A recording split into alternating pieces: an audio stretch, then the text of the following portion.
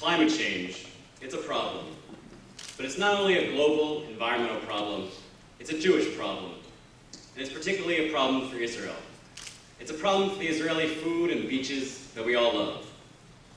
My name is Ben Block. My organization, ecoetti, seeks to educate the American Jewish community about climate change.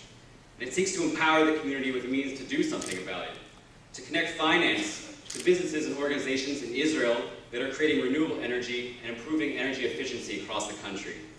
Essentially, the idea is to create the 21st century version of planting a tree in Israel, but instead to create the low-carbon future of Israel, and to do it today. Join me. Thank you.